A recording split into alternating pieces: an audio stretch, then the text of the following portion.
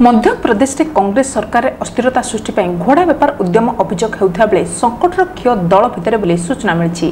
दलर वरिष्ठ नेता ज्योतिरादित्य सिंधिया को अणदेखा और असम्मानित कले मुख्यमंत्री कमलनाथ नेतृत्व में सरकार संकट में पड़े बोली राज्यर जड़े मंत्री कहते।